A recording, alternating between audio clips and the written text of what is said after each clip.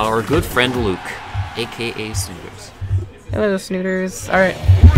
Game 1 of Snooterz versus SwagMaster69. The Ganondorf versus, worst Ganondorf. Alright, yeah. Let's go with that.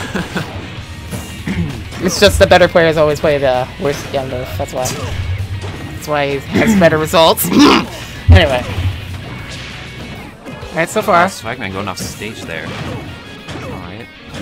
Ooh, okay, yeah, I was gonna say it was looking the thing with Ganondorf, just like in some matches, he just only needs a few hits. Like he doesn't have to win as many exchanges, which is something that I find very attractive about this character. Actually, with a lot of heavy hitting characters, even like people like Bowser, get one grab at like 50, that could potentially be it if it's like. If they're at the ledge and yeah, they're like the last DI, situation. Yeah. Also, down to a hit below the ledge. Snooterz with the knowledge right there. I didn't think that would work. So Swag got off to a good start, but now it's somewhat even. He hasn't really. Yeah. Swag hasn't really gotten much big combos or anything. Yeah. Snooterz is trying to hold that ledge down. Swag getting his stage control right back, getting a little damage extra tacked on. Okay, yep. Ganondorf snare combo breaking right out of that soft dash attack from Falcon. Not going to get too much off of that. Going to keep the pressure applied though with that reverse up tilt and the air dodge read, and Swag is up 1-0. This could very well go for the most part, Snooterz did a good job of making sure he didn't get comboed the hell out of him. But yeah, there's a few openings he racked like. It's like he got like 3 up airs in a row after a grab, so stuff like that definitely gotta. Swag was really taking a good advantage of Ganondorf's weight for getting his maximum punishes in there. As we're gonna take this to Final Destination for the second game. Interesting. Okay, let's see what is applied here. Okay, a full smash starting it out. Yeah, Swag confident in his. Swag already looking a little more. I think a little more confident with this movement. Ooh, almost got the downer there. Keep it going, and that's gonna be not a stock as he's able to grab right back there.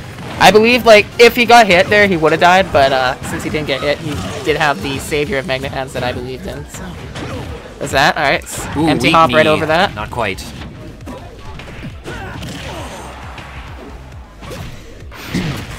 Oh, reset situation. Okay. I like that. I like that bold decision right there. Not so much of a bold, the bold decision that Swag made of going off stage. Sooner or later, he was going to lose that stock. Ooh. Yo, footstool. Right there. Okay. Not quite. But he has up air off of that. That's something new. I like it. He's got 78% already. Okay, good timing on that recovery from Snooterz there.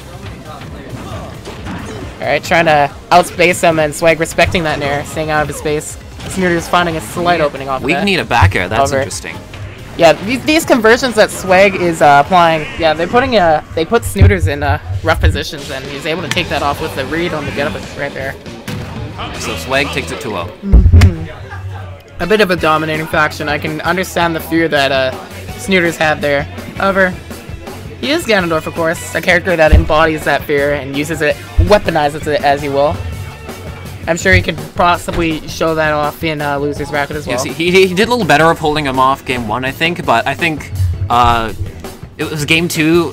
Spike just had a little more confidence. The movement was more crisp, as you could probably see.